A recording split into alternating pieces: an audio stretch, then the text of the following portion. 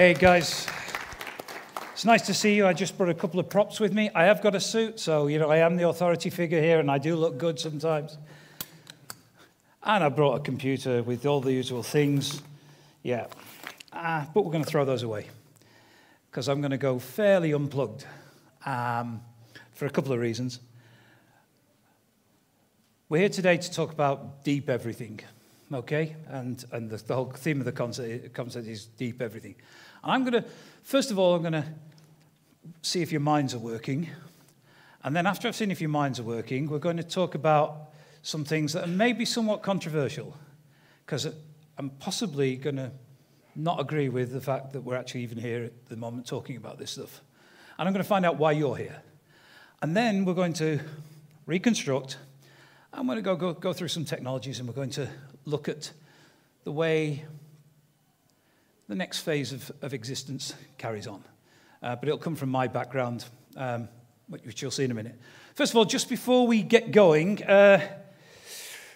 little test for you all. It's a very simple test. And most of you will know this, of course. I've got 9 dots.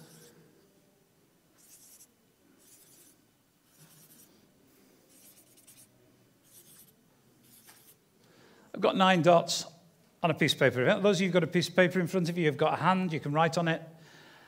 What I'd like to see you do is join it together, join those 9 dots together with 4 lines, which stay attached. They don't break. You never take the pen off the paper. Anyone know how to do it? So come and show me.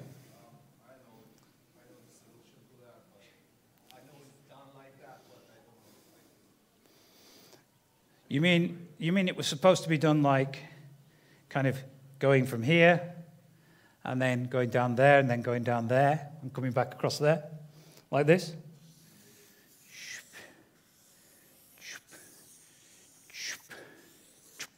Yeah? It's easy, wasn't it? 4 lines. So that's simple. Okay, I've got 9 dots.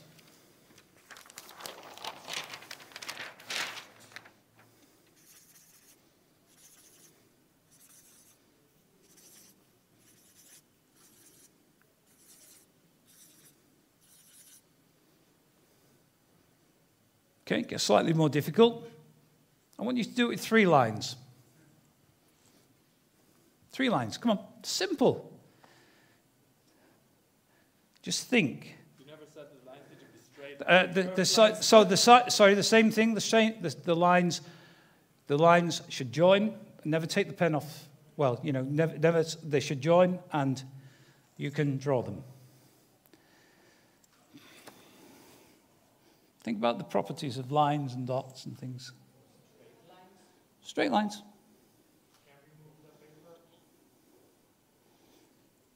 Yeah, do what you want with the paper.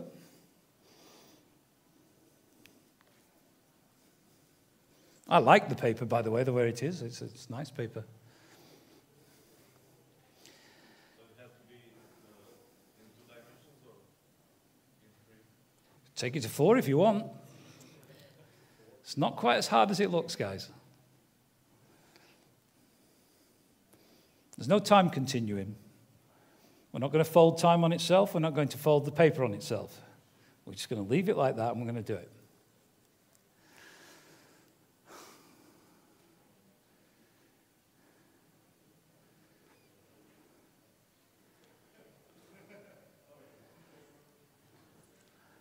Okay. So, there's a couple of solutions.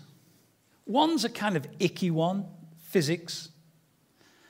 If you draw 3 parallel lines and take them to infinity, what happens to parallel lines at infinity? They meet, so they will be joined. But we'll take it a lot simpler than that. If I take my first line, okay, and I take it through the top of this one, through the center of this one, and through the bottom of this one, and come back in the opposite direction through those, and come back in the opposite direction through those, and they'll stay straight. You've just joined it with 3 lines, and you've never taken the pen off the table. Okay? You're getting the hang of this now. Where do you think we're going to go next? And it ain't going to be 5.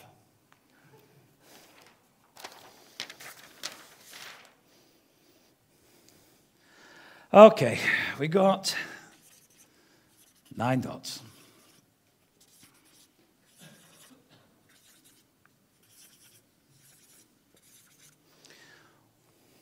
How do I join them with one line? Is my computer image up for the slides? Bigger pen. It draws us one big line. That's exactly the answer. That is exactly the answer. The answer is take a big pen, go straight through it. Why do you think I'm talking to you about this stuff? I'm talking to you about this stuff because every time we face a problem that we have to solve, every time we confront a new technology hurdle, what we have to do is redefine the problem in a way in which we can answer it. So, if I can't break into something, I get the people to come out. If I can't do something in one particular way, I modify the way in which I'm going to do it so that I change the rules of the game so that I can break it. Every day in our life as technologists, we're faced with issues and things that we suddenly come up against. You can't do that. You can't get a current to pass at this particular temperature. You can't get this particular amount of memory to do something. I'll give you an example. My last but one company was a company called, by the way, is there anyone from Intel here? Good. No. My last but one company in Timisoara, and I'll tell you a little bit about how I got there in a moment, but my last but one company in Timisoara, we built an 8-core multi-core chip with software and everything else. And when we built it, we thought that chip was going to be very good to doing fast transformations and handling things in parallel, and that we could maybe get to 720p, right? In terms of handling video in real time. By the time we finished with it, by some innovation and by changing the rules of the game, breaking things down into blocks and re-adding them, we got up to 1080i. And not only did we do that, but we actually also used that same chip at the same time in real time to crack the HDMI code for TV, break into the signal, convert 2D to 3D, rehash the HDMI encryption on top of it, and send it to the TV. So we turned a 2D stream into a 3D stream onto an ordinary TV. We had the maths at the beginning told us that there was no way that we could actually do it. But ingenuity and people found a way around that. Romanian people found a way around that. That's when I first kind of fell into love with Romanian technology and Romanian engineering. It was my first real experience of it. Now, what I'm going to do is how do I get this? This is technologist. How do I get my picture to come up? Because my eyes are going. That's, by the way, that's the one thing. If you spend your whole lifetime building things on tiny devices, the eyes go.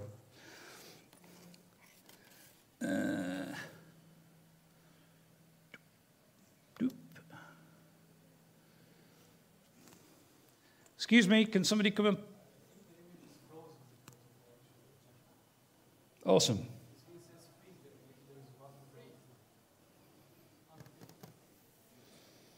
Come on then, show me. No, you're nothing like having IT here. Is anyone else an IT person?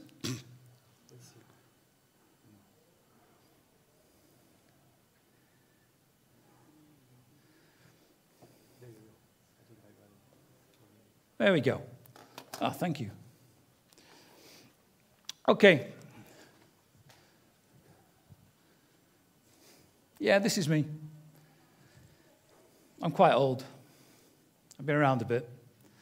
I started as a systems analyst in the 70s, 80s, and working on mainframes and working on accounting programs. And by the way, you live in a different era, so you don't know how boring that was. Once you've written one HP repayments program, and once you've written one accounting package program, and that's all these rooms full of computers can do, it gets incredibly boring for the next 20 years. Fortunately, I was good at sport, and I was playing professional sport, and I managed to be selected for the Special Air Service in the UK, and I went and spent 10 years playing soldiers and jumping through windows and doing all that kind of clever stuff, which taught me that analysis, the systems analysis part of me, made me a very good Special Forces soldier. So all of those guys here who play Rainbow Six and everything else on the game pads and everything, you could, if you could do all the other physical stuff, be very good Special Forces soldiers, because you're analytical, you solve problems, you act in real time, you handle things heads up, and you manage to find solutions to everything and always give yourself options. And that's what people do. Being a systems analyst, as I said, I walk into a bank, and when I walk into a bank, I look at the cameras and I look at everything else, and I think, how do I steal from this place? It's just a musing of the mind, but I'm looking to see where the cameras work, and then I'm looking to see, how do I improve it? How do I make it better? So the good thing about that is I got to play with lots of really expensive technology, because there aren't many soldiers who've got a degree in computer science. So every time we got a new package of something that looked like, you know, Q's office from James Bond, it was like, Baz, can you tell us what this does? Yeah, I'll read the instructions. But I work with everything from nuclear bombs down to technology, suitcase bombs I'm talking about, through down to technology, laser targeting, all the other things, burst transmission. I wrote the first one-time pad encryption system for the British Special Forces in real time, which helped me when I then came out of the forces and went to Sharp, where I, as it says here, I did, 100 plus consumer electronics, over 100 million mobile phones and devices. I did the first smartphone from Symbian, it was me. I built the first Apple Newton, which is the forerunner of all of the other Apple products that came along. I've done 50 applications on multiple mobile phones. I did this sum because one day I got bored and I thought, well, how much did I ever earn in my life, you know, in terms of the thing? So I just added it up, and when you actually add it up, it's pretty impressive. I'd employ him. I wouldn't really. Okay. So now let's tell you a little bit about, so that was a little bit about me. Oh, by the way, I didn't drop in that in the process of this, and this is what we're talking about, technology. So let me take you just this technology journey. So there was this systems analyst, and then in the 80s, there was a kind of a dead period, because we had these machines that were this big, and we actually managed to get them down to this big. And then we had this laughable thing of a portable computer at the beginning of the 90s. And a portable computer at the beginning of the 90s was about the size of that red box. No, this blue box. Cut it in two like that, you carried it over your shoulder, and you walked like that. And you got to the place where you do, and you pulled the keyboard off the front, and you dropped and you plugged it into the mains, and it was portable. Well, it was luggable, as they called it. And then we got down to smaller devices and so on. And I built also the first electronic organizer for Sharp, called the Wizard or the Sharp IQ. And I got to play, I've been very lucky, I just got to play with lots of things before I went to do smartphones at Philips. I worked for Bill Gates to try and teach Microsoft how to make mobile phones, because Bill saw the first smartphone and said, gee, how do I own this business? And I said, you need to buy Psion. And he went, oh. And then my bosses at Philips sold me to him for 6 months while we did a deal to try and buy Psion and acquire the technology to sell it to lease it to Microsoft so he could build phones. Unfortunately, Motorola and Sony Ericsson and all the other guys heard about it through the pipeline. I think a friend of mine leaked it to them, and they put 200 million each to make it so that you got Symbian instead. So then you had 10 years of Symbian. And that was the standard, wasn't it? Until everybody's friend, Google, you know, because Microsoft was the devil and the demon, and we never wanted to work with Microsoft, and we all wanted to find our own things. But Google was the friendly face of it. Google wandered into town with Android and said, hey guys, have this. It's free. Build your phones using our operating system. Any people here from Google? Okay, I'll carry on telling the story then. No. But what they did is they said to them, you know, they said, here it is, it's free. So now you don't have to worry about your own R&D. What you have to worry about is just take this from us and you can put it into a phone and it works perfectly. Which it didn't, of course, because you had to rewrite half of it and you had to do a lot of other things in it.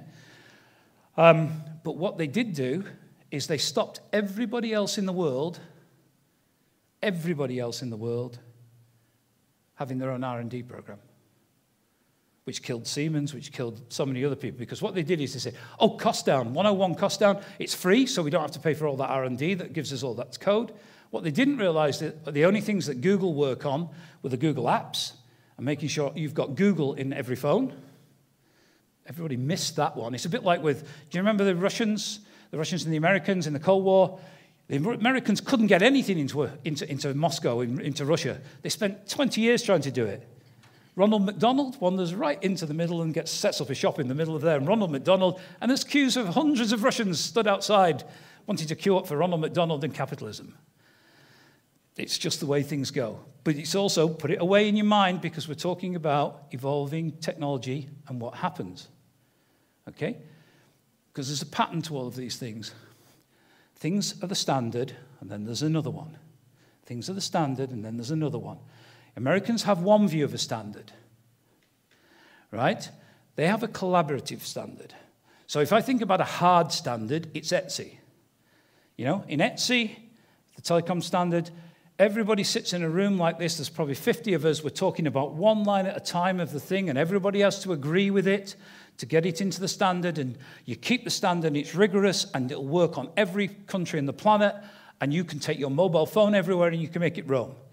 The American standards are where people get together in a loose role and agree that they're going to push a technology, and they invent a way of doing it, and then they all try to superset each other to get a competitive advantage. And it lasts for 6 to 12, 18 months, and then that standard goes, and it falls. Because a person has come out with, Intel or whoever, with one that's a de facto standard that wins the market. So you've got de jure standard, de facto standard. Again, it's important looking at new technology and the evolution of technology. Why is it important? That defines whether you are global or not. Whether the system is for people or whether it's for purely about making profit for the company and not at all shared. So we hear a lot about sharing. You know, we hear about, for example, you know, there's a lot of people that are taking shared software. You know, we all talk about collaborative use of software. I mean, when you put open source software into one of your products, how many people put open source software into their products? Fucking hell, excuse language, guys, but you are very, very high risk takers. That software, that openware software, could actually have been written by a 12-year-old lad sat in his bedroom somewhere. If it had been written with me when I was 12 years old, I wouldn't have wanted to buy it. But you know, you just don't know where it comes from. You're kind of saying, "Hey, it's okay and it's good and it's a bit like the Android one." Yeah, it's fine. But what happens with, go back to Android, what happens when Google, nobody's got competition anymore because Google, Android is now the definitive operating system apart from Apple, okay? And Android is in more devices. What happens when the day that, and they tried it once, by the way, they said that they were never going to build mobile phones, and then if you found out after HTC, when they went to Motorola, I was in Motorola at the time, the instructions were, well, you don't change anything inside the code, but we're going to build our own phone. And we'll have it first, and it will go into the market before everybody else is, and then the others will get what we offer they'll get the same offering as us, which gives you no competitive advantage and nothing else. Which is why, and I'm just taking you on a journey, Samsung had a team of 500 people and did hundreds and hundreds of man-years taking ice cream and never took a later version of the software. Because what they do is they rewrote everything the way they wanted it, and to rewrite it for every release of the software, because Google's going to offer you the next thing, it's an impossible situation. So what they used to do with people like me is they used to pay me $22 million a year to rewrite my software to fit into theirs, instead of them rewriting their software to fit with mine when I made a new release. I used to work for a company called TTPcom, who supplied 43% of the world's protocol stacks for GSM and mobile phones. And I learned there that actually the mechanics of it, how do you get this thing? How do you get your technology out there? What is going to get you to the place you want to be? It's not just about technology. It's about the whole offering. It's about what's going to succeed. The best thing doesn't always succeed. You do know that Betamax was better than VHS. You do know the reasons why Betamax failed and VHS succeeded. Do you? How many people are old enough to remember Betamax and VHS? Oh, God, this is going to be hard. Okay, there were two standards for video recording in the days before we had CDs, in the days before we streamed it live and everything else. One was Betamax by Philips, and the other was VHS, which came from a Japanese conglomerate, okay, of teams. And what won it? Because this also goes back to what makes us tick with IoT, with everything else. What makes applications sell? Why does it work? What won it? Sony did a deal and got all the porn films on VHS. Sex is a key driver. You know about key drivers in software, and we're all techie, but there are key drivers. So I won't pay for anything that's not important to me. But there are some core things as apps and things that I do that are key to me. And those things are sport. I'll have a sport. Mine's rugby.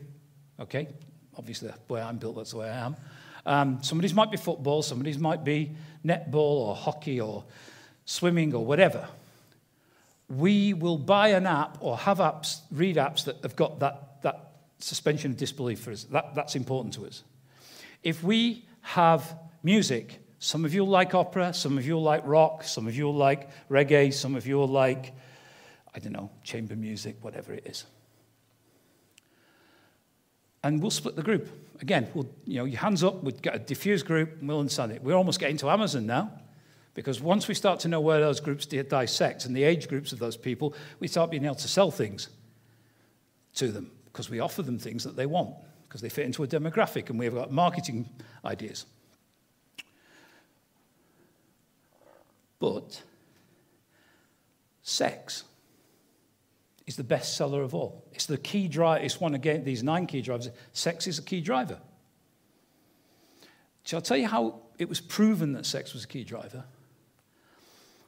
In the back of newspapers, in the days when we had newspapers, hang on, who remembers newspapers? So I'm just trying to not feel so old here. Okay? Right, we remember newspapers. We used to put fish and chips in them and eat it, because I remember it. Read the sports page. I always read the newspaper from the back, sport, and then I get forward to the other things at the front. They were kind of less important to me. But newspapers at the back used to have an ad section. Okay? And in that ad section, there would be 4 pages of sex ads. Phone me, call this line, do this, do that. Those ads get paid for. They're not there because nobody's calling them. There was more sex ads than there was anything else. The very first internet applications that made money, what was it? No? Sex. It was. All the guys who were publishing the sex magazines started licensing the images, and I met some of them. I mean, it was really strange because you go to see this piece and they say, we want to computerize this. And I actually got this happen in one time. I went along to ask them, and I walk in and I kind of sit down and they said, okay, so you're in publishing. Yeah. We publish the top 50 magazines in the UK for sex. Okay. And what do you want me to do with them? We'd like you to put them online. We'd like you to... And okay. Well, that's an interesting job. You could go blind doing it, but we actually, catalog. But the thing is, the business case was real because people would pay for it. Therefore, they could afford to pay me $200,000 or $300,000 to do it. And it only happens if there's an economic pull-through. So the very first apps were always sex, and the very first thing, or things to do with sex, even selling in shops was to do with things that you could order in brown packages and things like that. And I'm not focusing on sex, but you have to have key drivers. There has to be reasons why people buy them. There's hundreds of really good technologies that have ended in the bin. How many products have you had that you've bought it? 3 weeks later, it's in it goes in the drawer, and you don't touch it again. I spent my whole life, first when I came into this business, working in Philips and with Sharp. Those first 10 years in the 90s, I had technologies years ahead of me. I was working with pens that you could pull out, and there was a thin film image on the screen, on a TFT screen that was done. You know, the Vodafone now do this. Holograph on 5G, right? Sharp had that in 1993. In 1994, I built something called a PT60, size of an A5 book, had a screen that you could pull out, just pull round, touch screen, had a hard disk drive that you could put inside it, a little PCMCIA hard disk drive you slide in. You could plug a keyboard into it with the big DIN plug. You could power it by batteries. It was portable. It had a pen-based system you could write on. The only difference between it and an iPad of today was 15 years and about that thick in terms of the size of the components that it was needed to make it to work. I still have it at home. I sit it on my desk. It's just sat there as a reminder that one of those that didn't make it, the evolutionary branch where it gets there, it was good, and it had databases and word processors and everything else on it, but there were no apps, because, of course, the internet didn't really exist at that stage.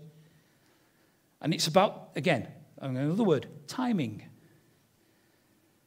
So deep technology is amazing, but if you look at all the deep technologies that people are talking about today, they existed 20 years ago. All the things that you're doing today pretty much existed 10 years ago. We laugh now when we see rockets from the 1930s films. With the guy, and he's pulling the switch, and it's arcing, and it's electricity, and there's all that kind of stuff, and there's big dials of pressure dials and things like that. And we look at that and we laugh. But if you only look 10, 15 years ago, and you actually see it 20 years ago, it was that dark. Yeah? I'm going to ask you a question. How long have you had picture messaging on your mobile phone? How long have you been able to get picture message on your mobile phone? Anyone? 8 years? Go on. Anyone else? Who was alive when picture messaging was first started? And I've gone back to my phone. No? Okay. I have a personal reason for asking this. In 1999, I was sat in a bar in Paris. I was working for Philips. On the back of a napkin, I was thinking about the issue of SMS and packets, and that the SMS is a 265-byte packet, 256-byte packet, right? It is. Lose one. You've got a data header marker. You've got various things in the front end, the first 17 bytes. And then you have a thing called a user data header. Do you know what? You can drop things into that user data header to make a packet. And it takes it away from the rest of the packet. And you can put a command code in the front of that tells when you open it and read it at the other end, interprets that and says, this that follows is a this or a that or a command or a whatever. And so, on the back of this beer mat and napkin, I designed packet transfer for messaging. And then I went to my boss at Philips just before Christmas, 2 days before Christmas, and I said to him, can I have a meeting? And he said, yep. He said, I've had this idea and I've been working on it, and I just want to run it past you. And I showed him what you could do if you embedded things into messages, and if you embedded things into streams, in the GPRS stream, embedded things in. And I said, and we could do all of these things. We can make phones now flash on screens, and we can make messages arrive, and we can make clever things happen on them. And he was like, mm-hmm. He was a Dutch guy, so he didn't move much. He just kind of just... And no, because Dutch guys are great, because they're brilliant. They get commerce, they get everything, and they get engineering. But they don't get jumpy up and downy and, yay, whippy. It's not like the Americans, hoo-ah, let's go. It's kind of very, how much is this going to cost me? And I got to page 16 in a 64-page slide deck 2 days before Christmas. And I knew when I walked out of that room, I was either going to be fired or I was going to get what I wanted. Or I was leaving, actually, because I was going to do it on my own. And I said to him, he said, okay, Barry, I get it. It's not rocket science. You've got rabbits jumping out of hats. You've got images appearing on screens. I get it. You've got photos.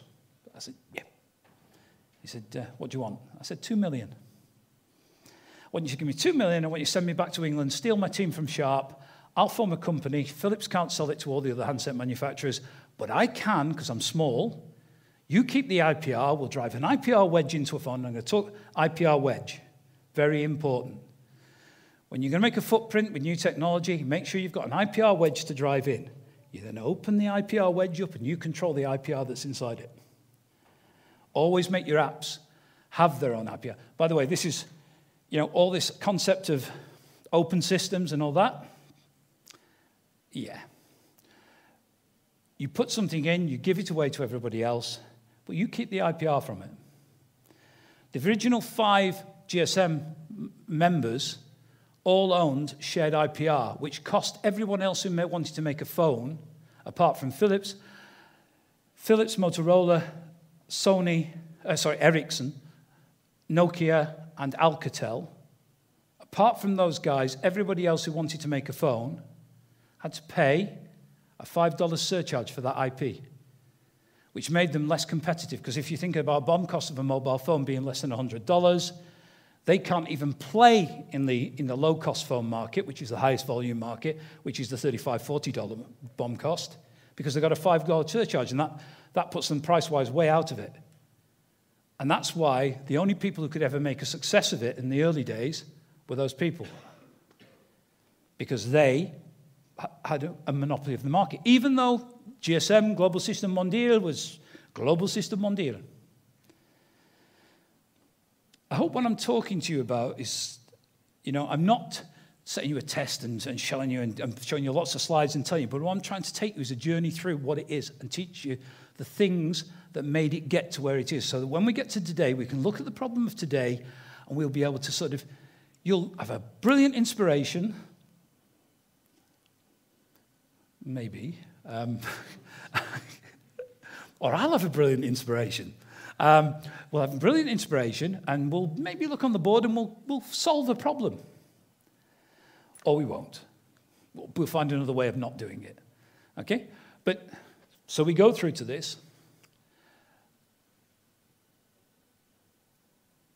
My boss gave me the money. Good. I formed a company called Magic 4.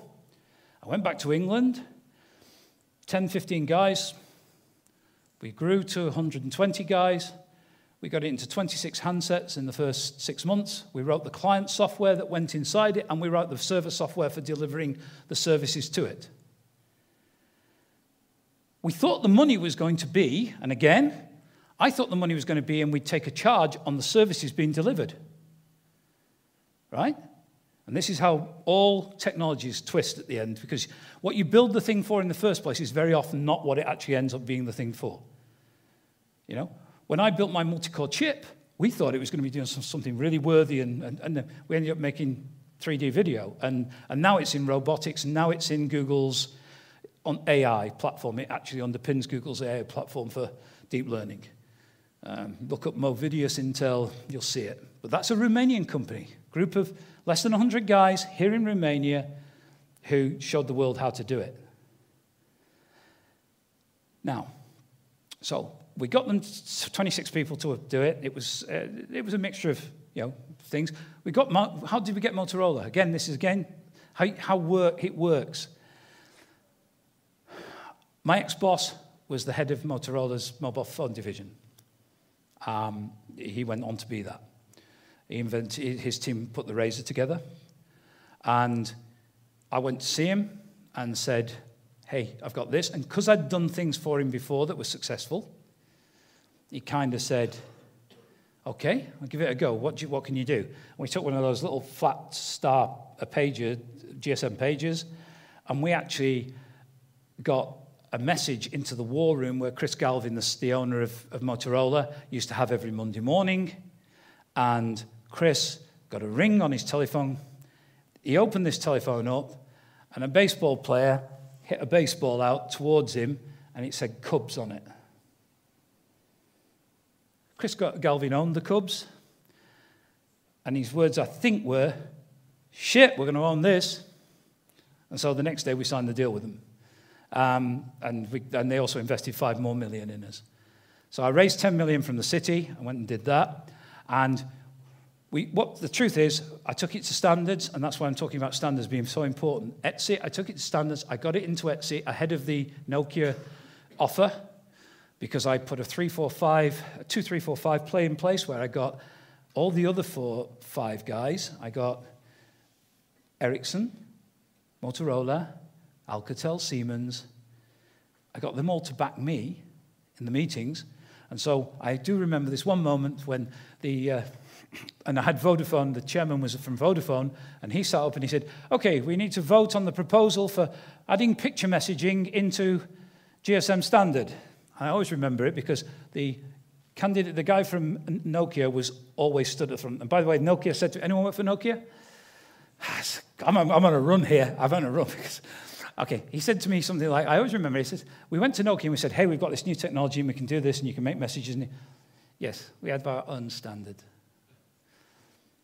And it looked like he'd studied me, like I kind of was a piece of poo on the floor, and he was just, we have our own standards, okay. I always remember that because also my CTO was from Nokia, and he said to me once, Barry, he said, Barry, you're a really smart guy here, but in Nokia you'd be ordinary. Or in Finland, you'd be ordinary. I thought, it's great to know where I am. Anyway, I'll just enact this scene for you. So, and this was one of the best moments of my life. All sat back. There's 160 of us in the auditorium. Nokia guys at the front of. Okay. All those in favor of the Nokia proposal. And he looks at Telenor, and the guy from Telenor's sitting still. And he looks around, and there's nobody moves in the room. And I was sat at the back of the room, actually falling off my chair, because I knew the guy quite well, and we had a good battle about it. Those in favor of the Magic 4 proposal, and everyone stood up, and it's in the standard. And once it's in the standard, that's it. You're guaranteed to print the money. But we didn't make the money out of, and we gave the technology away. By the way, I gave away the IPR, except that Philips kept the IPR, but we gave them an irrevocable license forever and ever and ever. But only those people who used it through that. And what we did is, and this again is important in terms of how you think about this new technology evolving, the look, it's a bit like Darwinian theory, some of it, you go down branches and it doesn't work, it does work, you've got to figure that not your first proposal is going to work. I thought we were going to make millions off the throughput, for the click rate of the messages going through. That was where our money was going to be. Guess what? The money was made out of selling clients and importing and implementing them in the phones because we were ahead of everybody else. So it became a standard. I was the only one who had a client to go in. So the standard, they all want to go to the GSM Congress in the February and say, hey, we've got this new feature. And of course they can't do it. So then they have to pay me and my company to do it. So we sold the company after 3 years for 84 million to OpenWave, who then did some various other things, and then we bought OpenWave back from the OpenWave.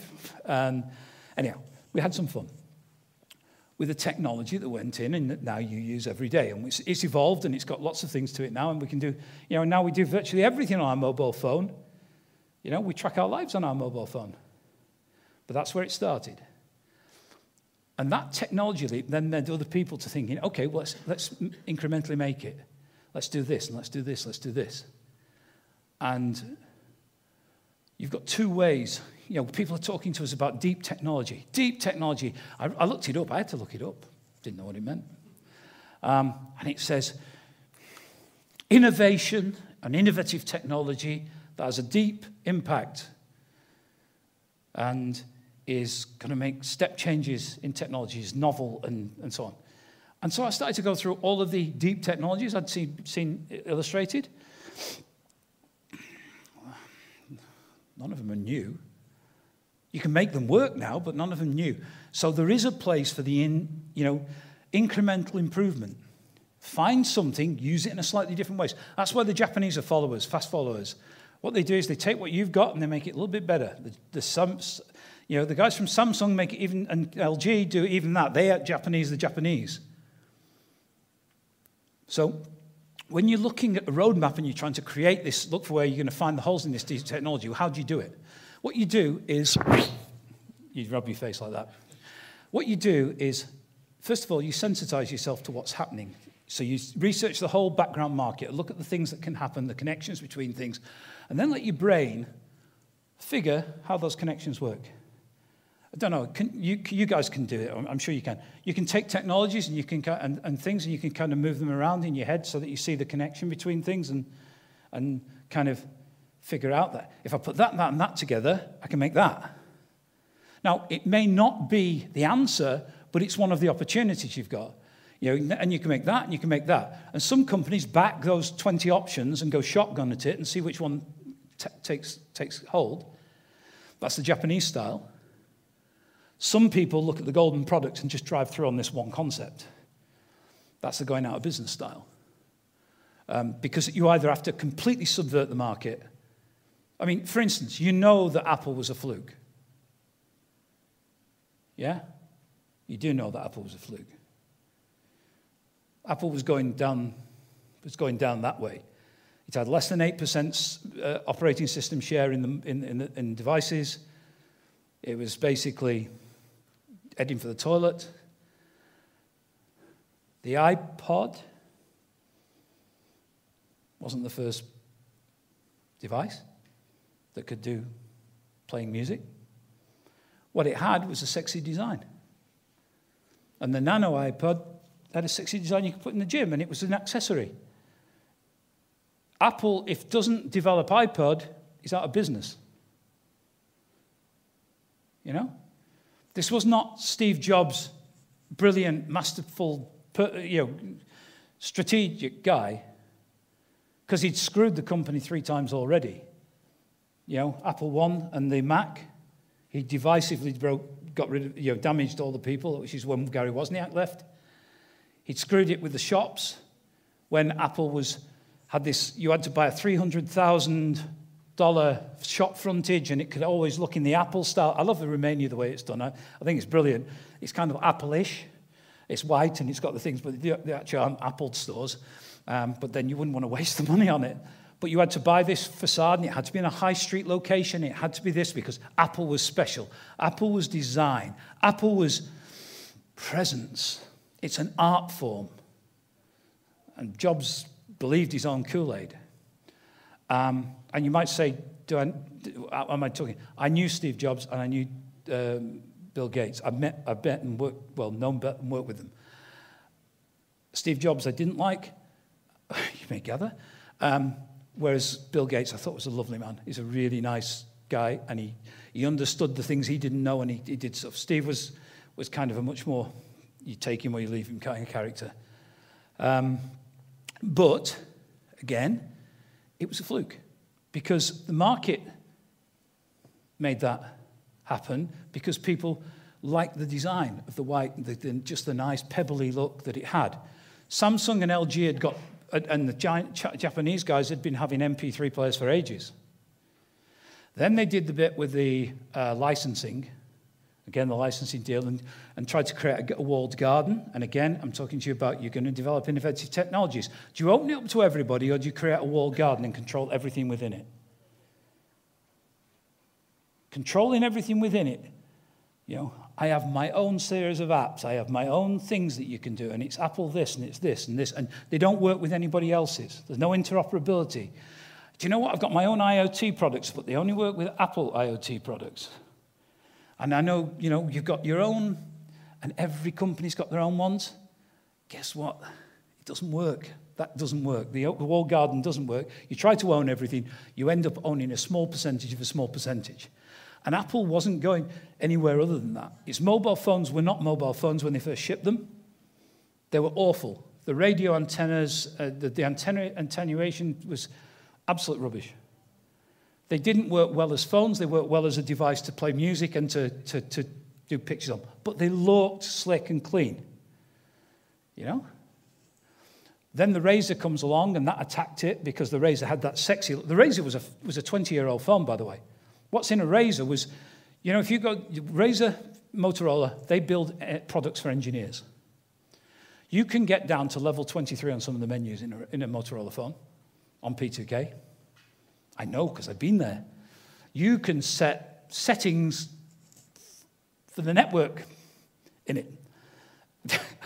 No person in their right mind is going to want to go down there. But some engineer, when he was designing it, thought, it's engineer design. We're going to have one of those. So you can just, because on that one moment when I'm stood on the end of a window ledge and I can't get a signal and I need to just quickly connect, I can do it. And he got in the phone. I mean, how the hell did he get in the phone? I don't know. But just talking it through. So Razr, again, sexy. It was the period of the sexy phones. Looked nice, but didn't do a lot. And at one point, after 2 years, there were still only 8 million phones from Apple out there. It's a small number, and it was very small. And in fact, if Android had have come 2 or 3 years earlier, it would have wiped it out completely again. But it's there, and it's here. But it's not changing very much, is it, from time to time? What are you getting? Bigger screens? Do you know what? They used to say about mobile phones, it's the only thing where you'll hear a man talking to another man in a toilet saying, mine's smaller than yours. And we took them right the way down to being like this, and little devices and on there. And now we're taking them back up to be bigger, and bigger, and bigger, and bigger, and bigger. And you can get a big one, you know? It's trend. It goes in cycles, and it goes like so. And you've all seen the ones about adoption of technology. You know, you get it sweeps up into the amazing heights of everybody's hyping it, and then drops into the valley of despair, and then it comes back up again, and you have 3 or 4 ripples like that. And if you've survived till the end of it, you're lucky. And you get the winner. The technology arrives. If you can hang around long enough, the technology window will catch up with you. But it's being able to survive. So some people just do the innovation and then either sell it as a component to other people to get it out there so that they can enable other people. That's the least aggressive way of doing it, and it allows your technology to get out. Or they put it on the back burner and say, okay, we're going to save that for 10 years' time. That'll come again. It'll have its time. We'll evolve it in a different way. And there's different technologies that you do it in different ways. Now, so God, we're nearly up to 92,000. We're doing well. And already what we've seen is, you saw analog to digital. Do you know, again, there was no reason for switching from analog to digital at the time that they did it. The only reason they switched from analog to digital is they made more money out of it because they're selling more infrastructure. They needed, so why does the mobile phone industry work and sell more phones? Because, believe it or not, and again, I'm old enough to remember it, in the old days, you know, when you were a network operator and you bought a networking infrastructure set, guess what it was packed with? Mobile phones. Famous story, Ericsson used to pack mobile phones in with it because you have to have something to use with it. Because what they wanted to sell was they wanted to sell you the infrastructure. Because you got a fortune for infrastructure, and mobile phones, you only made a small margin on. But you needed the mobile phones to make the calls, so people would buy the infrastructure. So give the phones away. So in that case, did that technology really win, or was it just, we all just got conned? You know? For a long time, GPRS was better than 3G. It was more mature, it worked, you could get things to send in it. Your 3G was iffy at best. So sometimes we get sold pups, and we get sold in a way that we actually believe it, and we believe the hype. And it survives. Sometimes it dies. Now, as we come into this next decade, we're starting to get to the decade of data. And this is kind of where I came into it, because when I was in Philips, I was the head of all products that were not voice. They were about data, that had data in them. And that's been my background, is data. So what can you connect to what? How do you make this work with that? Guess what? Internet things. Internet things is about joining things together, isn't it? Yeah? You get that? There was a little chip that was made 1998. I worked on it. What was it called? Named after some Swedish king. No, Danish king. Oh, yeah. Harold Bluetooth. I remember pitching that as, for Coburnshaw, the chairman of Philips, when we told the world we were going to connect all of their home together with this. So here was my scenario. You have your mobile phone. You walk into the house. Your house, it switches from the mobile network to the home network because it just bridges across. You now can either pick a handset up and talk about it on your handset, saving your battery, because in those days batteries mattered. You can walk around the house, you can talk to the speakers, and you can hear it while you're walking around the house. You can have your TV linked to it. You can have all of the things that you can do with it. Is it starting to sound familiar? Because it's been reinvented now 20 years later. Maybe 20 years is the cycle time. But Bluetooth was going to be the great joiner. It allowed you to go in your car, and as you drove towards the house in your car, you could set things off in your car, you could set things off there, you could do it. Small drawback. It only worked for 8 meters, which was a bit difficult. Didn't go through walls. So maybe the hype was a bit more than the actual reality of it. But we had all of the same scenarios worked out that we had for IoT in those days. It's just it couldn't deliver. One of the scenarios was, I'm on a mobile phone, I'm walking, something I said? We have mobile phones, we walk along past a shop, and I'm walking past the shop, and my Bluetooth recognizes the window, the shop. It sends a message across to it saying, hey, I'm pairing with you. It says, hey, Barry, we've got this on sale for you. Which is a bit embarrassing if it's something I don't want everybody else to see, of course, but we never thought about that one. But there, you know. And there it is, making me an offer in the shop. We had all of those scenarios worked out 20 years ago. We just couldn't execute it. Okay? One, we needed the internet to be much, much faster. And we needed it to be more rigorous and reliable.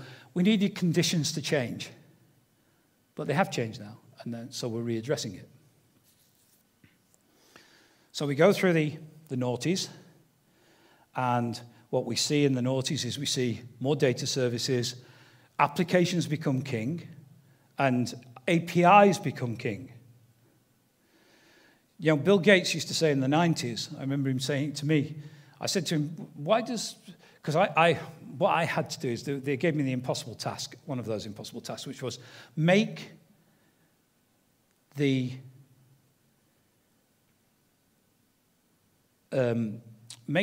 operating system that they got, the non-real-time operating system they got, work with a mobile phone. Okay? And basically, I found out they hadn't got a 20 millisecond clock. There's a bit of technical stuff there. You got your technical stuff, and there was no 50 millisecond clock, which meant you couldn't do fax, you couldn't do messaging, you couldn't hook onto some of the services, which made it pretty impossible for you then to make a compelling mobile phone offering.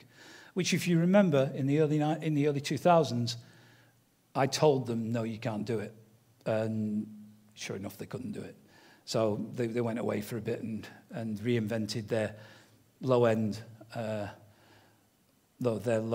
operating systems to try and make them work with mobile phones, to make them more real-time. And it took them nearly 10 years to get there. A friend of mine actually did build a couple of phones for them with it, but then they bought Nokia instead. Now, if you think about that, it was Microsoft.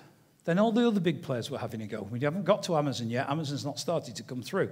Google's not starting to come through yet. But what we're getting is we're starting to see the data services coming together. We've got large amounts of data. We're starting to see data mining happening with data warehousing, big style. We're starting to see people trying to understand what you have and what you buy and what you're trying to do. Then Google come along and Amazon come along, and Google starts to track absolutely everything you do on a mobile device and on your home device. And you happy doing it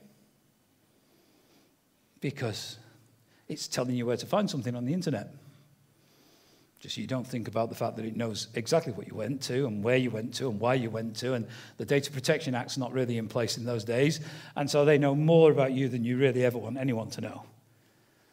And even they could be tracking your passwords and things like that, and you didn't know. Nobody knew because we never really thought about it. And besides, we weren't spending a lot of money on it because we weren't ready for that yet.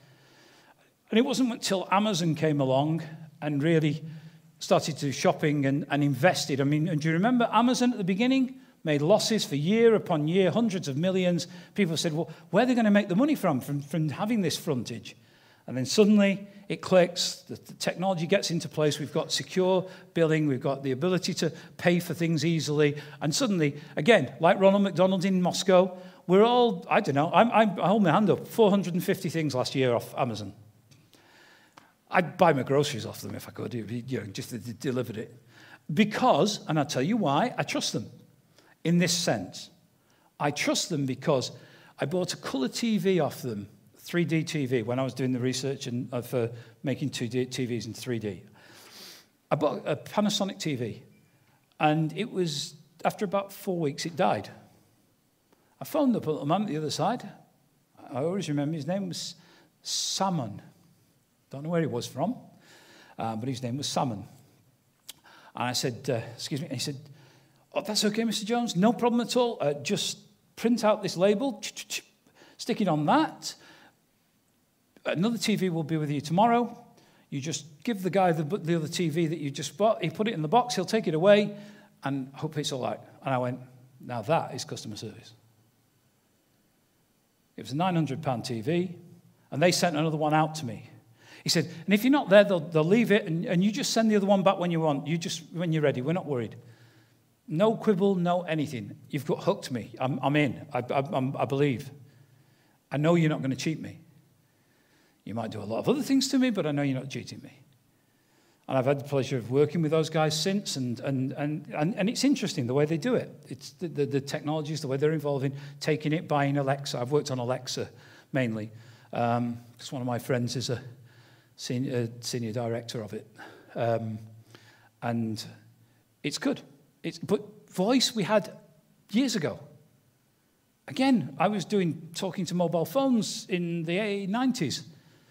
Say your name, it comes back and does it. We had a system for Philips in the 90s, which was you take the mobile phone, you say the keywords into it, whatever you want, football, and the website comes back to you. The highlighted website, or the one that's been advertised, or the one that's been paid for, came back to you. We had the whole thing. It's for the 2000 European Football Championship.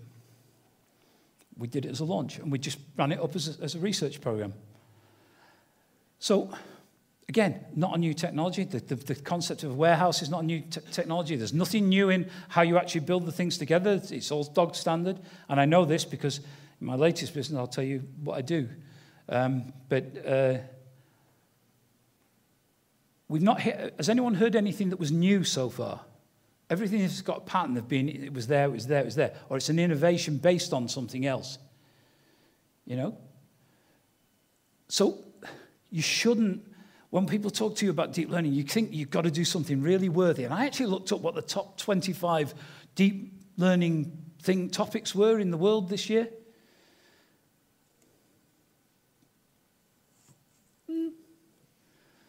Nothing that sexy, nothing I'd be using. There was some medical stuff, obviously. There was some robotic stuff, obviously. But there was nothing there where I was looking at it and going, wow, gee, that is, woof. I never thought about that one. I never saw that one coming. So you all have it in you to create this stuff, right? So let me ask you, I'm just going to do a little questionnaire here. A little questionnaire. How many people work for companies and their company is an extension of an expatriate company? It's a company somewhere else. Like an Intel or somebody, or a multinational. How many? Hands up. Yeah. Okay. How many of you get to design the products from scratch here in Romania? So you come up with the innovations and get to go with it, yeah?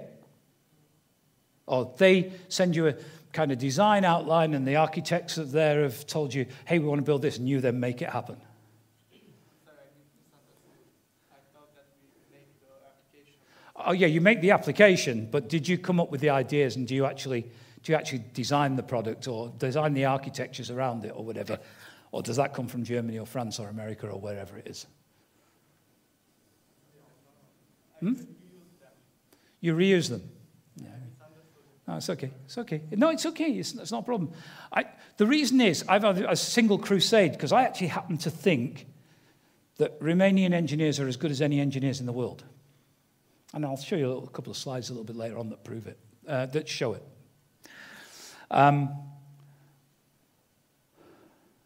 Just check. Yeah, you're here till week next Thursday, is that correct? Now, what we're getting now is we're getting the next group of things. Let's look at the Internet of Things, okay? The Internet of Things. We're starting to talk about connecting again and connecting again. So the obvious one is you're going to connect your phone to your PC. Then you're going to connect your phone to, you're going to use your phone to control things over the cloud. And we're going to use the cloud as an integrator. One of my previous companies, Nextput One, we did Spotify. We actually created Spotify to all the speakers in the world, so Sonos and everybody else's speakers. We connected it up there. You choose your playlist. It goes down to the device, and you can control your device. So you're working with these nice companies like Spotify that are really clever and cool and sexy and really good fun. And so we're doing that band stuff. We're doing the medical stuff. We're doing the looking at each other and checking on things stuff. We're doing the monitoring stuff. We're doing the spatial awareness stuff. Where are they in the house? Where, is she fallen down? Has she moved? The sensor's been gone down. Yeah, we're doing that stuff. We're doing the car stuff. Turn the car into an internet node and then have it controlled. Then we're doing the car stuff driving, which in Romania actually would be better than the drivers in Romania. Sorry, guys, but Romania has some of the best and some of the worst drivers in the world. You'd be great in a rally. You should go into international rallying, because going down the high street in Timișoara and watching guys slide across in front of me in both directions and one over the top, that's a different level of awareness. I mean, talk about action sports. Surviving is how the hell your sort of 16-year-olds get to 25. I have no idea. If you were in England, you get wiped out. Guy goes straight through you, bang, gone. But there's a lot of beeping, and I love that. I think it's a sign that you've got a new one for Christmas. Horns, beep, beep, beep, beep. It's that whole play. But we're controlling the cars. We're making things happen. We're basically every bit. We're taking the house. I mean, I went to IFA about 4 years ago, and I'd been talking about the kitchen as being the center of the home, and those things that you could do. I mean, I see the home connection in a slightly different way. I thought that, fridges were really cool, to connect to the internet, you put the thing in and you know how long it's been in there, because I'm one of those guys who fills his fridge and then about 3 weeks later throws it all into the bin and don't bother eating it. It's good for my diet and it keeps me active. But I forget everything that's in at the back, and it's gone frozen at the back, and I'm just, I bought one of those. That's a Christmas pudding from last year. Let's throw that. So the controlling of it and the automatic ordering, I mean, the idea that I can go on my phone and I can go, hey, hon, I'm sure I have spaghetti bolognese tonight, and the fridge says back, hi, you need to call and get some tomatoes. We've got the onions are a bit off. It tells me what I've not got in the fridge, and I can go and get it, and I can go home and cook. So that kind of stuff works. I've got the television, and I can do the doorbell, so I'm deaf. So it says ring, ring on my TV because it interrupts. My cooker tells my TV that I've finished cooking because I've set the oven on, and I've gone to watch a film, and it just says, dinner ready. Pops up on my screen. I get that. I get all the messaging stuff you can do around the house. I've obviously worked on wireless stereo systems and so on because that's what my company, Frontier Silicon, my company did. And we did the thing, being able to surf from room to room. As I walked from room to room, this speaker switches on, that switches off, and I can listen to the music here. I can have different music in different rooms, and I can have it all set up so that it's really nice. And we have balance in the family. So I get all that stuff, and I get the smart home, the smart city, so metering. Now, the question I want to ask you is, because it's an interesting question, is where's the router? What's the biggest problem with the Internet of Things in the home and in those things? What is it? What's the biggest problem? You've got some things and they talk to each other. Your cooker and your Philips cooker and what have you, and your Philips TV talk to each other. What's the biggest problem? I've just given you a clue there, by the way. It's a good one. Standards. Are we having a de facto or are we having a de jure standard this time?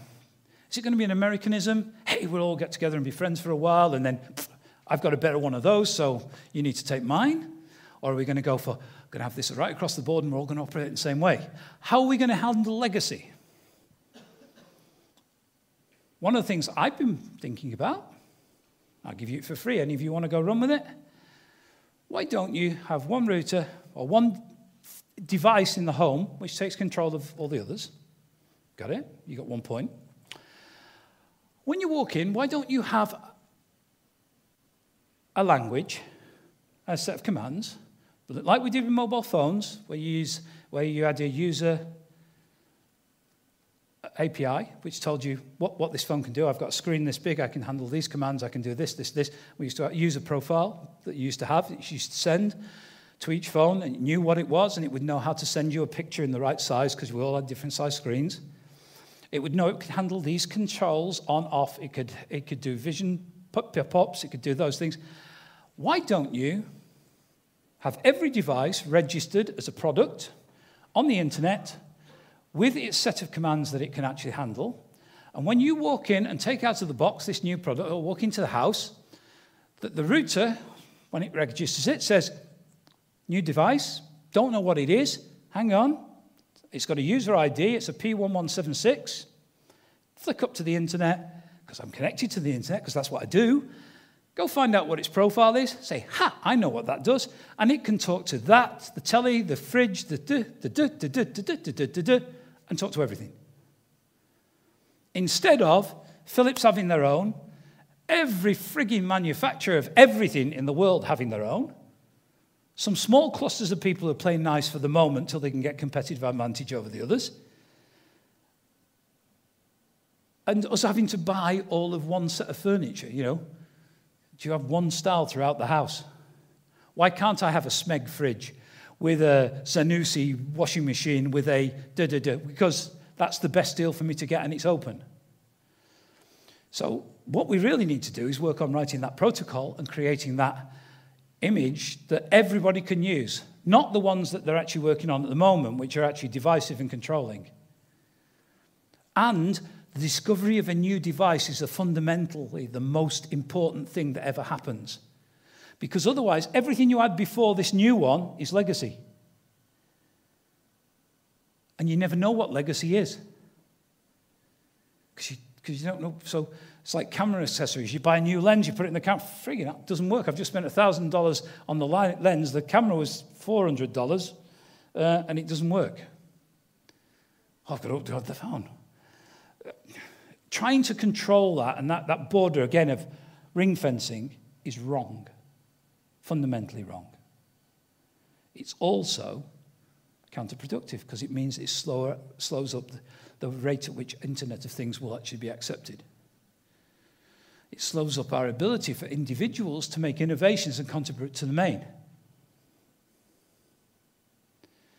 Somebody pick a technology. Just pick something out of the blue. And think about how we actually integrate it. The reason is, I'm thinking of certain places. Oh, no, let's do it a different way. Where would you have this router? What's the device that you have in every home?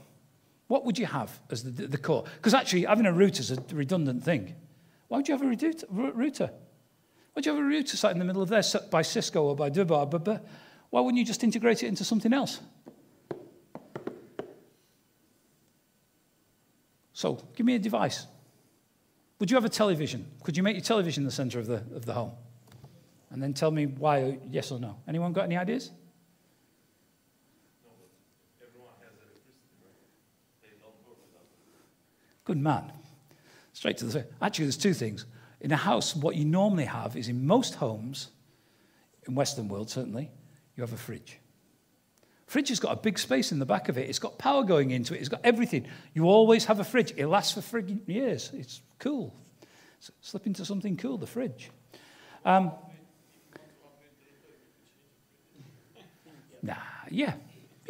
And you probably won't. But what you try to do is make the router. But no, the point I'm trying to make is you have it in something that's going to be in the house.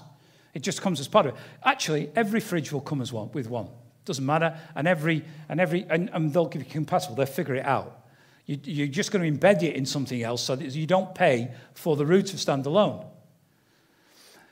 The obvious one is the single point of entry to every home is that you have an electricity meter. And it can control things from there as well, because it actually can control directly down the current lines as well. If somebody would just get off their arse and solve the problem of interference, and which is solvable, because in 1993, we were working on trying to send things down electricity lines, to homes and for prepaid metering systems and GSM prepaid metering systems. Again, it's not new. It's just suddenly we have smart meters, and we start calling them smart meters. We have little screens to look at it. It's not that smart. We've been monitoring this stuff for ages and ages. But again, it is the place. I fundamentally believe that it's something like that that's going to be in every place, because you can. The problem you've got is the last mile. The last mile to the house is where all of it, gets cornered. You either have fibre or you have whatever it's going to come in. But then, if you can get it into the meter, you can control things. You've got a guaranteed power supply. You can also work on monitoring things from outside and changing things from outside. There is an internet connection from it being built into most meters now in local clusters. So because they're trying to monitor the uses of electricity remotely, so they don't have to send a guy around to read your meter. So it is a focal point. Also, when you plug something into a wall, it could be very directly connected to it in terms of switching it on and off. So you can actually have area control. Or you keep buying Hive and everyone else's that doesn't work with each other, and the next big one will come along, and because there's going to be an Amazon one, and there's going to be a Google one, and because you know what, you do know how this works. It's exactly like airline societies. You have SAS, which has got 5 or 6 airlines or 10 airlines in it, and you've got this, and you actually go into clusters. And so some people will have Hive, some people have this, some people have that, and they'll all get behind it because they're all like trying to get in and get a competitive advantage or get acceptance. Whereas, you know what Bill Gates taught us? Bill Gates taught us that the most important part of his software and his success with Word, with Excel, with all of those other things, because when those products came onto the market, you know that there were de facto products in place. I mean, Lotus 123 was kind of nailed on the spreadsheet of all time for a good 10, 15 years. After VisiCalc, it became 123. And Word and Excel, when they came onto the market, what they did is they did the innovative thing. I'll allow things to be imported into me, but I won't send things back in the opposite direction. So I only write Excel documents. But I'll accept an incoming 123 document. And in the case of the word processor, it was WordPerfect. WordPerfect. And every one of these companies, Ashton, Tate, Lotus, and everybody, all thought they had the right to have a set of apps that were, that were everything. Just because you're the best word processor in the world, you think you are also got a God-given right to have the best, to be able to do a spreadsheet, to be able to do a database. I think, was it Ashton Tate was the database with DBase? Everybody, there was one of everything. Harvard Graphics was the presentation package. What Microsoft did, though, is they just said, hey, come in, but you can't go out. And they gave it away and bought the market. And what Gates always said about that, his APIs in the operating system and so on is what made it, because people could write add-ons to it, people could do things to it. Having the API accessible, having people working to it, getting the body of people engaged with it, made it successful. Which goes back to the same thing that happened with the Apple, with its 300,000 users. Even though if you write a new app, your chances of being successful are a gazillion to one. Is it one? I don't know. There's something like, is it something like 3,000 apps on the internet that are actually making any money? The rest of them are just vanity products. Or they're interest products. They're there, they do things, but they're not making any money. And if you launch a new Apple product, you only get about 5 days to actually get 100,000 users or whatever to keep it up there, or whatever it is. But if after that, you're just down the list, and if you search for it, you're about 57th on the list. So you're not going to really make a great killing out of that one either. But Gates got it. Bill Gates got it right, or whoever he appointed, because he's very good at appointing the right people in the right places. Got it, and they believed that they could get this API that could be accepted, and those APIs got accepted, and the tools that came with it got accepted, and now it's the de facto standard across, and the one that we all call the Great Satan. Of course, Google would like all of those, and Google's got all of its stuff online, which is not new, by the way, because the Google tools that are online are just like the Oracle tools that existed in 1990 when they had the computers they went the other direction and said, hey, we just have a login. And actually, that was done over TCP/IP when you just had terminals and you actually had it all centrally located. And the cloud doesn't really anything new because Christ, the cloud always was there. It just wasn't called the cloud, and it wasn't as sexy, and we didn't market it as nicely. And then we're talking about deep learning, and deep learning is an extension of the cloud and clever things and sexy, and it's deep, and it's learning, and it's meaningful. It must be, because we're all here and we paid money to be here. And I drove 5 hours to be here. Christ, I'm the stupid one. Anyway, which brings me to a point. Are we all getting this so far? I mean, or I've just... It's not as clever as it's all made out to be, and it means that what the opportunity is, that every one of us in this room has got an opportunity to affect it. Every one of us can come up with that killer app. It's not going to be a killer in that it's going to be global mobile domination. Those come once or twice in a lifetime. But you've got the opportunity to do something, and you've got the opportunity to make a statement and to make things happen. All we've got to do is stay open. When I was drawing those boxes and things, I was just saying, just look outside. Just because it doesn't look like you can do it, maybe there's another way. And Romanians are really good. I mean, Christ, you're the best people in the world at doing it. You have rules, and you have ways of getting around rules. You have policemen, and you have ways of bribing policemen. You have whatever it is, you have ways of getting around. And you're quite open about it. It's all right. I love my team. My team says to me, I said, I'm going to buy a piece of equipment. It was a Roden Swartz thing for $35,000. The guy said, no, Barry, don't bother. We can make one. Well, somebody can take the software from that and we can move it across. We can do the same things with, it cost us €50. And I went, okay. At first, I was, no, we'll get the one, we'll do it. In the end, 9 years on, I'm kind of like, it's okay. I know if it makes you feel better about it, that you didn't spend money on it, that's okay. We'll go there, we'll buy beer next time, and we'll just enjoy it that way.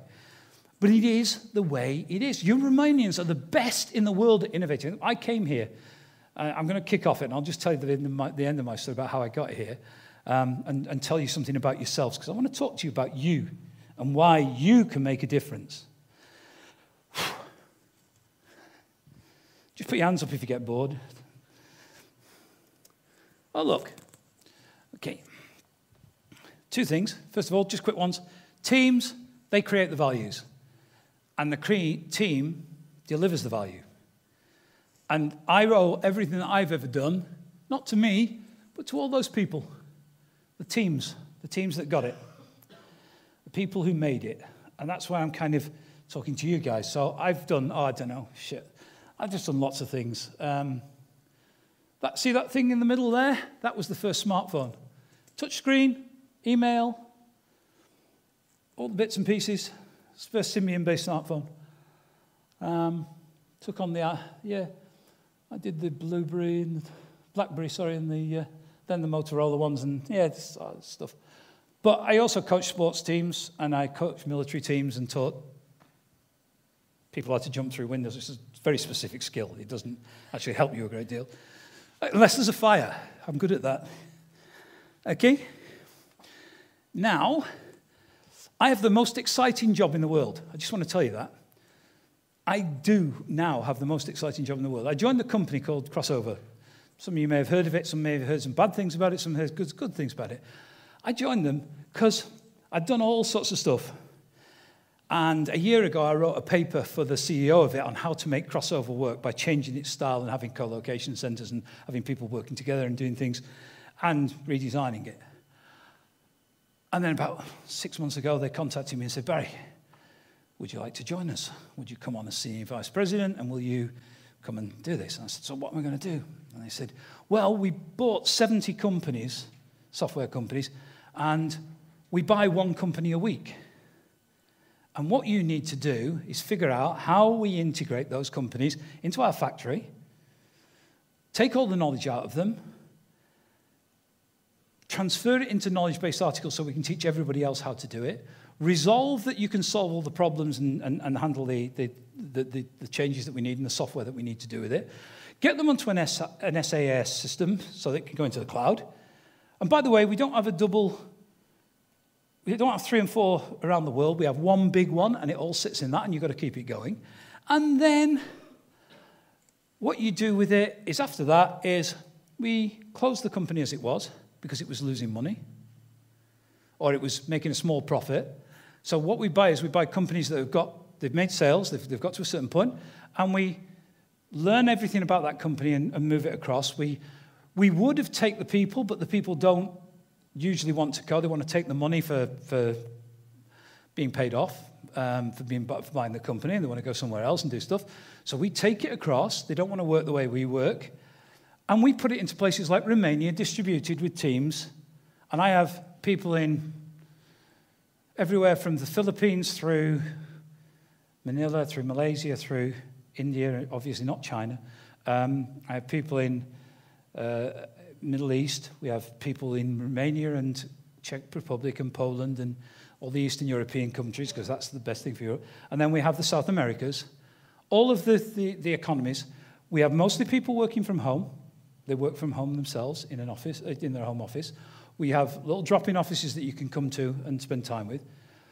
And what we do, and this is the bit this is why I joined them, to see whether this could be done, is 6 months later we make a 70% profit out of them in 6 months, just by cleaning out the infrastructure costs and all the offices and everything else, and we pay the people, what is it, an engineer we pay $15 an hour, a senior engineer $30 an hour, a manager $50 an hour, vice presidents $100 an hour. I get a lot of money. No, I get $200 an hour. I get $400,000. So they were throwing $400,000 a year at me and saying, hey, come and do this. I just went, yes, sounds like a good idea. At least I'll stay for a while and see what happens. And I don't know whether you can make this sustainable. So I talked to them about it. And they have this particular way of doing it and managing it. But after 6 months, these companies, which have got sales, are now making those same sales or more, and they have 70% less cost in them, and they're making a profit, and they're successful. And we keep them. We don't sell them. We just add them to the profile. And now we've got 78 companies, and I've got 17 in process of coming in. And tell me how long it takes me to actually import one of these companies. So I study everything that it's got to be, do the due diligence. I'll tell you, the due diligence takes 4 weeks. We agreed to buy it. Then we have to move all of the engineering off. We have to we go through cleaning their code, making it so that it'll sit on a SaaS system, but we also optimize it because we actually run code tests on it and automated tests and improvements, and then we write software to fix it and make it work. We fix the customer service side of it and make sure that we've got that all in place. We move, maybe some of these things have got 10,000, say 2,000 or 3,000 a month, the tickets coming in on them. A lot of them are quite big. They're from 5 million to about 500 million. 250 million is the biggest, I think. But usually sort of in the 20 to 100 million dollar range. And we import it. We use their guys to act as, in the first 4 or 5 weeks, to act as knowledge bases for us. We call them navigators, and we're the drivers. So they guide us where we've got to go, and we learn how to do it. Then we write the knowledge-based articles for them. It takes us 2 hours per knowledge-based article to write an article about how to solve a problem or how to do a particular thing. We put all of those in, and then how many weeks before we actually say to them, okay, thank you, bye, we're now ready to go. And it's in the factory, because I hand it over fully working. I test it for a few weeks to make sure it absolutely works in its own right, then I pass it over to the factory. How long do you think that takes? I'm just interested, to see what you think. We're all software engineers. We're all people in engineering. How many people think it takes 52 weeks?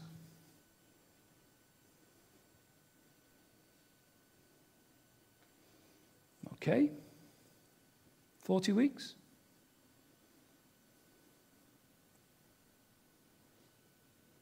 $26 weeks.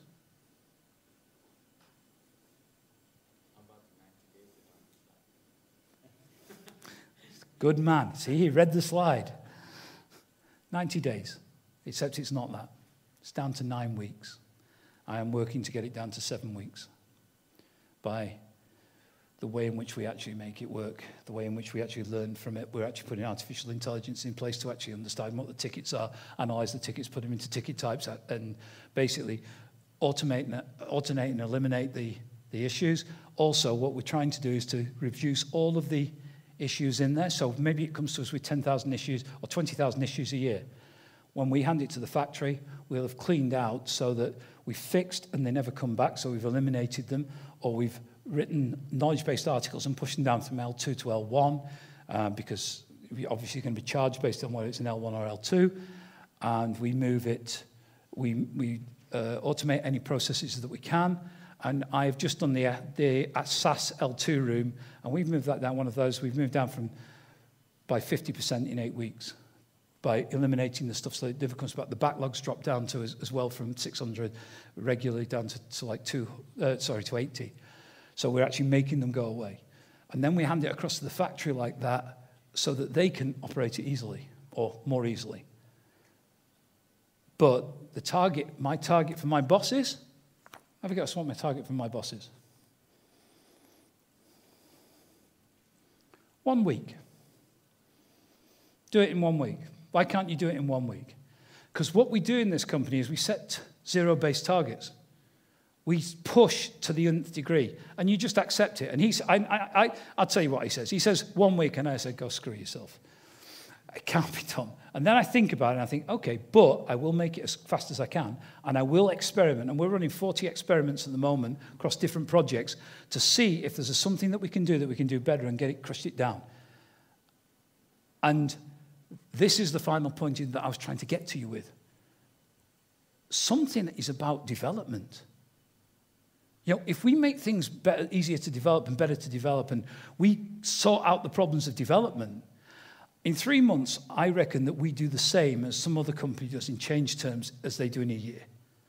1 quarter, we can change anything we want in the way we do the process. We can implement it. It's worked on a 1 week basis. The guys, we have check-in chats with people every day. We talk to our people every day around the world, and it works like a proper team.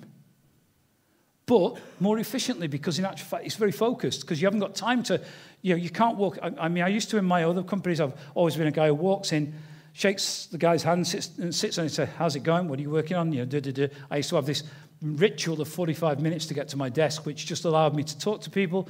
And when I got to my desk, I knew the 5 issues in the room that I needed, or the rooms that I needed to do as I walked through. what was the issue, and later in the day I need to find time for that, and that. Plus, everybody in the room knew that I cared and that I was interested and that I was up to date. And I went into meetings, I could talk to other senior managers about it and say, hey, my team's in this position, we're on track, we've got this, I've got these issues. Now, if you do that and you communicate well, if you actually set those goals, we set for every team room, we set goals which are metrics. You know, something simple that everyone can do. And everyone in that room has the same metric to be measured on. And we rank and review based on performance against that metric. We change it from time to time, rotate it to deliberately focus on different things. But it's about taking, not micro control, but taking control of what you're trying to achieve. And if you focus on IoT, we have to try, because we've got to try lots of different things, and we've got to try and take the company and not just think about new clever technology. Oh, that's shiny, let's go play with that. Let's think about what we do ourselves and how we act that better. How many people here in this room have got turgid processes in their company? Things that, Jesus, just get in the way of you doing anything quick. You know, can't make decisions, you've got to wait for... I just do it. You know, my team, I talk to my team, I say, hey guys, I came with this. So here's one. You know, we have people with, and it's a technology thing as well. We have people who are agents, and they're working from home. So you've got to imagine there's guys in Hyderabad, there's guys who are wealthy, there's guys who are not so wealthy, there's guys who are working in a little cubbyhole, there's guys, you know, we've all got a home office scenario that we've had. And you'd be embarrassed to see some of them. I mean, the lighting's not so good. So what we did is, I just said last week, I said, do you know what, guys? If we take 2 pieces of green card, or a green backdrop, and we drop it behind us, and we pick up a location, project it onto the screen behind us. You can do it in a lot of the video packages. You can do it in Skype, you can do it in Zoom, you can do it in things like that. Drop it in behind us. We send out T-shirts to everybody, so everyone's got T-shirts, so they look like they belong. Can you even have the company that they're importing on it, or change the thing on the logo to say that? Now, the guys are allowed to come up with one. They can make it look like their own office. They can make it look like something else. All of a sudden, the professionalism that they looks totally different. And they then get a better response from the customer, because the customer's looking at them going, hey, he isn't in his bedroom in the middle of nowhere. You know? And I did it, because I went to Australia I just came back last weekend. I came back from Australia, and I worked in Australia with a boat behind me, and I worked on a boat in the Greek islands in September, with a similar sort of scenario where I was able to work. And I was able to work, because every one of our people can work anywhere around the world. So as long as you've got 2 pieces of green card for a hotel room, set them up, face your PC, you can project whatever you want onto you behind you. Nobody knows where you are. That's the next thing. Does it matter where you are in the world to actually do it? Because I'll tell you, 6 months on, when I first joined this company, and this is an Internet of Things and moving on thing, I was like, no, I'm confirmed. You've got to see people regularly. You need to do it. I brought all my VPs in and said to them, right, guys, forget about what the company rules are. You're all flying into Timisoara. We'll see you in Timisoara. Let's get to go see each other. At the beginning of this, I want to talk to you. So we did it, and it went very well. Since then, we've not met each other again. Yeah, I know. And we haven't met each other again, but now, 6 months on, I'm perfectly cool in front of a camera all day long doing calls, 30 people in a call talking to each other around the world, or 10 people, and interacting and perfectly natural. And I look like I'm in my office. I mean, I am in my office. I'm just comfortable and talking normally. And that is a small change now, the internet. You guys will not be working in an office, I swear, in a few years' time, because Google, Apple, all those guys are starting to do exactly that same thing and having people distributing. Because in the US, the commute is a 1.5-hour commute either way, and people would die to work from home. So we need to even think about that the way we work is going to change over that time. Anyway, I'm being given because I've got to go. Let me just see if there's anything else I want to tell you, just very quickly. Just wanted to say, this is for you. This is my goodbye to you. I did a 6-month study, 47 countries around the world, to find the best location in the world to work for engineering. Right? I spent 6 months on it. I analysed it. I analysed India, China, all the places. Started with the top group of people, went to Google, went to various other people and analysed where it was go. And then I put a spreadsheet together with 40-odd questions about command and control, about people, about the cost, about all the things, about where you can work, right?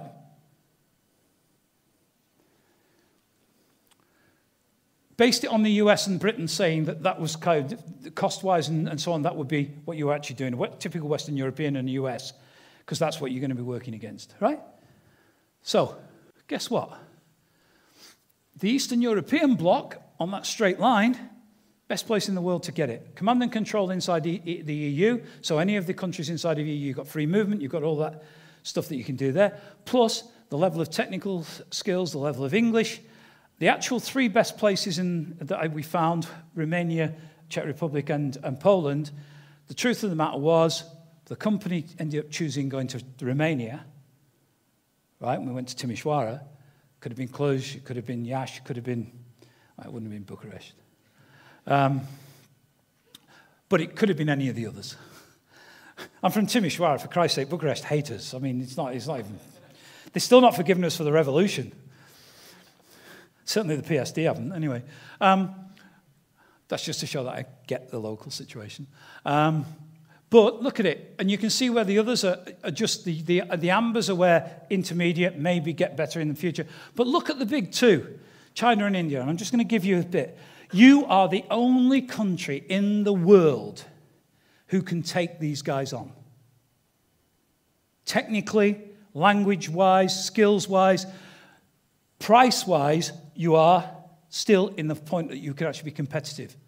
They still have to have it's not 3-to-1 like it is in England against them. Two things. China is the worst place in the world to build software. I owned 20,000 guys in China, right? Oh, that's telling me time to get off.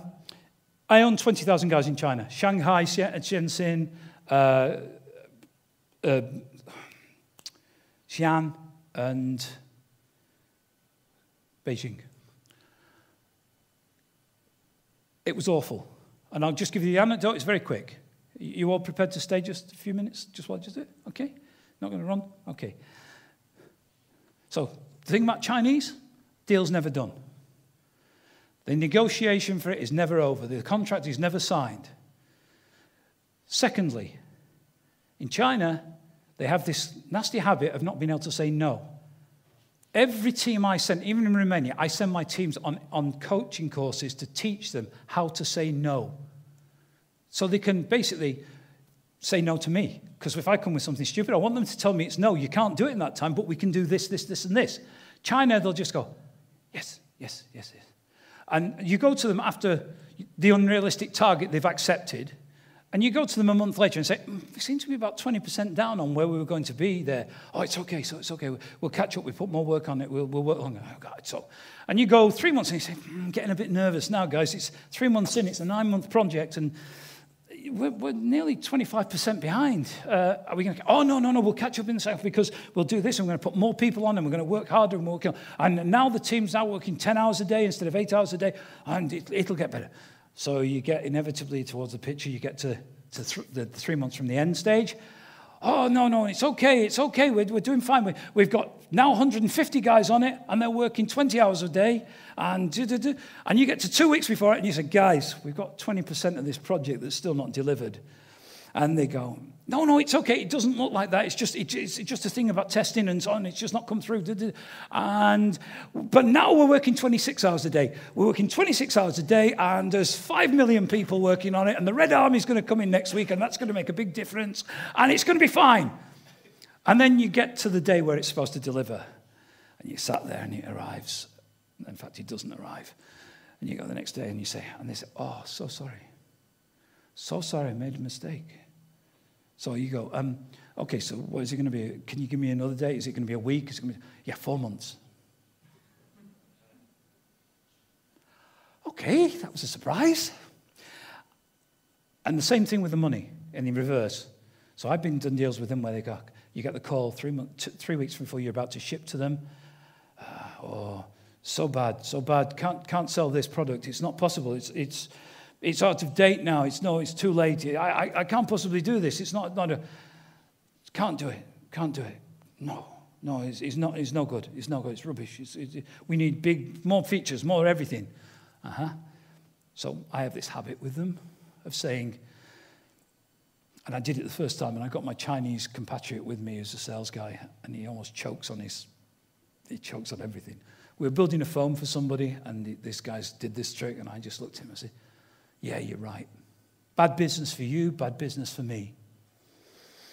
Yeah, we'll pull the plug on it. We'll stop it now. I won't give you any more software, and you guys you take your costs, we'll take our cost. Yeah, it's a loss. No. So sorry. You misunderstand. I didn't say that. I said, no, I actually know exactly what you said. What you said is, I want a 25% cost down on it, and I want you to actually bear the basis of it, and I want you to deliver what I want. I said, that's not acceptable. And of course, then they never pay you bills, so you actually put bombs in the software, so it stops working after 30 days, and you find out that they shipped it, and it's got a bomb in it, and it stops working. They go, so sorry, the software's not working, it's not working. Oh, yeah, what, you shipped with that software?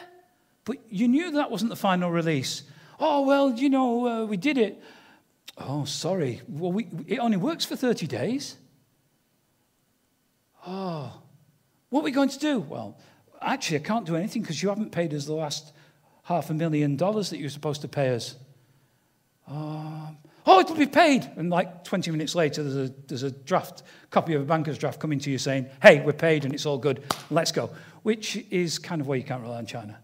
And that might sound as though I'm very simplistic, but I've been working with China for 25 years, and it never changed over the whole. I've done that dance so many times. And the Indians, the reason they can't do it is they've got 500,000 shortfall in software engineers. They're doing all the Chinese software engineers because software engineers in China are not valued. They're hardware engineers are valued because it's about selling components and putting things together. But software engineers don't get a lot of value. And so they're not very good. They're not getting as good as the result. So the Indians they're outsourcing the work to India. India are opening universities to qualify new people so they can fill the jobs that are coming in. So what kind of, when you get down, the old thing, when you meet the consultant, the guy who's the head of the company, he tells you, hey, we're going to do this for you, you're going to do that for, and then you get the guy who's just read the book and he's kind of one page ahead of you in the book. That's what's happening in India at the moment. They haven't got enough people. And the cost is going up because the people want to be managers now. And they've been doing the cheap stuff for ages. Now they want to be managers.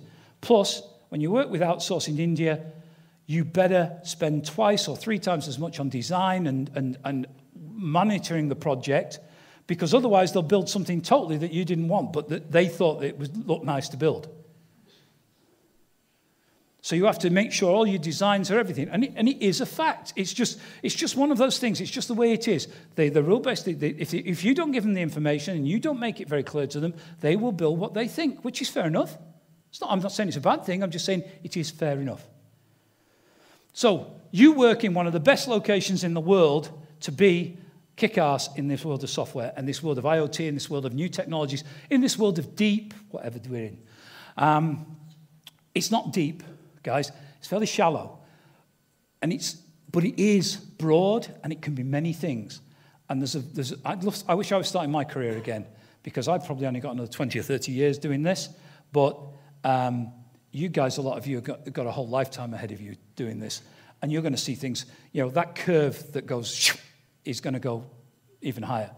And I wish you a great deal of luck of it. And if you have been, thank you for listening.